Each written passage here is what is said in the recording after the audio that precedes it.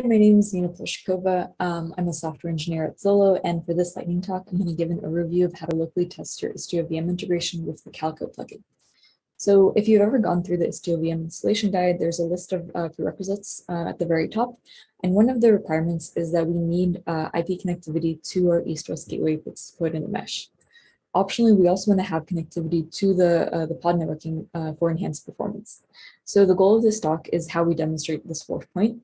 We want to have our L3 networking, and we want a way to reach the pods directly from the VM and vice versa from the cluster on the local machine. So we're going to onboard and connect the virtual machine without using the load balancer Kubernetes service type and just relying on cluster IP and pod IP.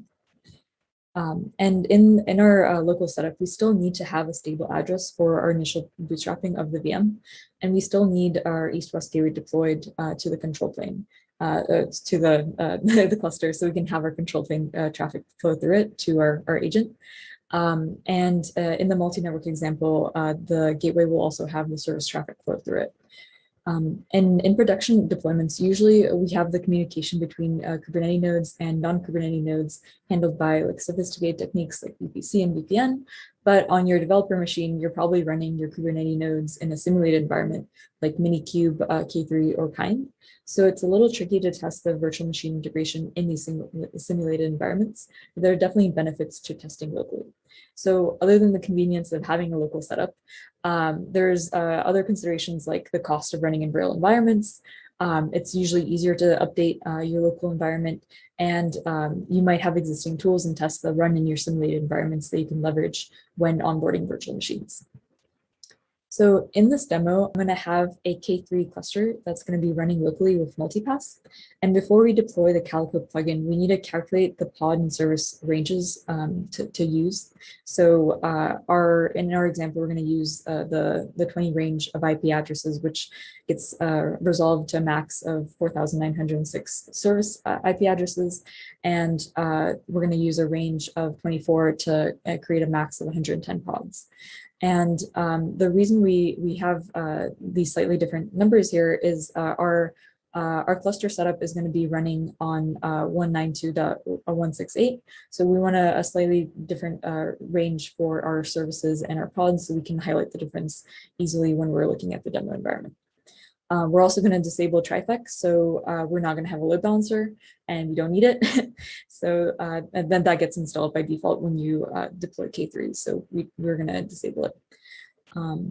Yeah, so here's our overview of our demo environment. So we have one single network. So our K3's cluster and our virtual machine are running in the same network. So the services should be able to communicate directly with one another.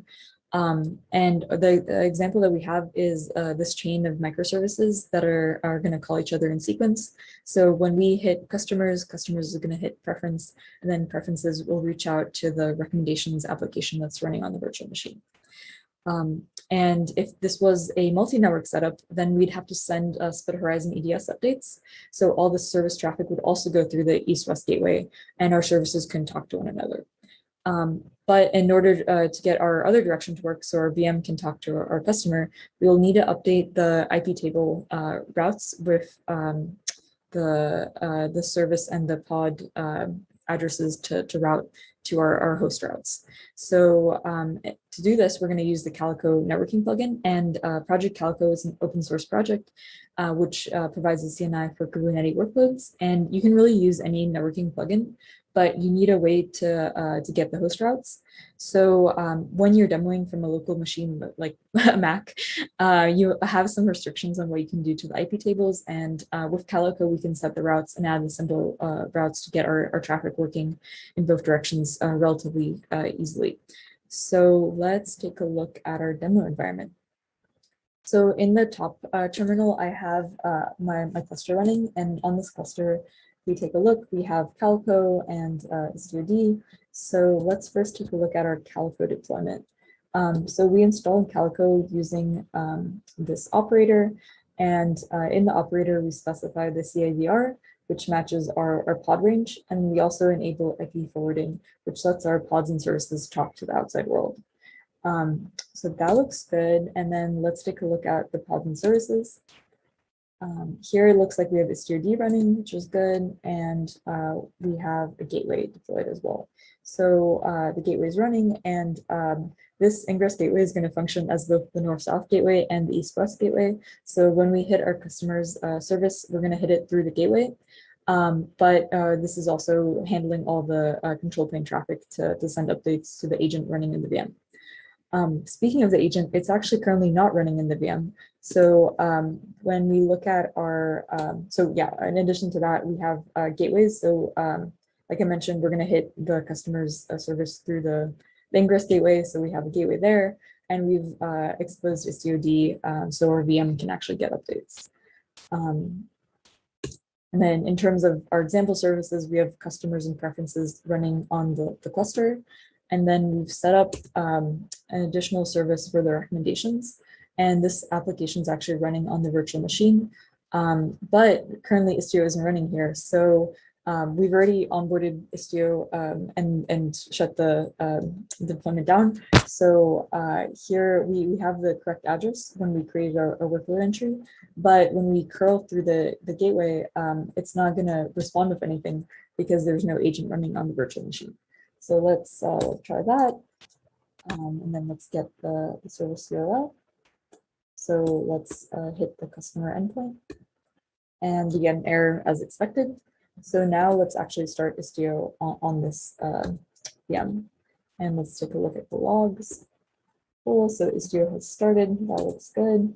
Let's try curling again. And now we get a healthy response. So let's just do that a couple times for sanity. Nice, cool. So going back to the VM, let's exit out of the logs.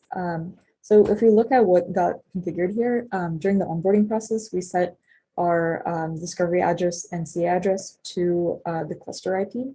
So this is the IP of the cluster running here, and we'll actually have to do this for the route tables as well. So let's take a look at what's running. And yeah, so we have our recommendations application running locally. That looks good. And let's try curl. So the first time we curl, this is going to fail because we have no way of resolving this address, which is running locally on the cluster from the VM. So when we curl from the VM, this is going to time out. So let's try getting the cluster IP so we can actually use that when configuring the IP routes. Cool. Okay, so that's our IP. And then, yeah, so let's look at the log. I killed that early. Okay, so it timed out, didn't get a response as expected. So now let's try setting this as the IP and adding some route. So we have a route for the services and a route for the pods. So these values, if you recall, match our configuration that we calculated earlier in the slides. And now if we look at the IP routes, we see that both of these get resolved through the Ethernet. So now when we curl the customer default service, now we should actually be able to hit the cluster 1 IP and we get a healthy response. So if we look at our logs again, we should see, yep, so now we finally get a healthy response.